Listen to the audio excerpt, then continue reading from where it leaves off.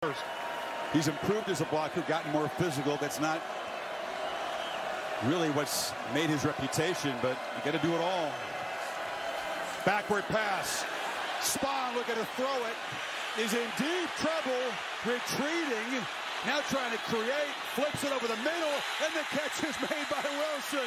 Wow.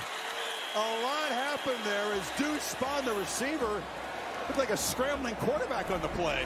This is a great job here of improvising, and it's a heck of a job by the defense from LSU. You see this, they want to get that downfield. It's taken away. So now right there, I thought he was dead. Somehow he keeps this play alive. He gets away from Jones. I thought he might run it, but instead, how about the athletic ability on the run? Throws an absolute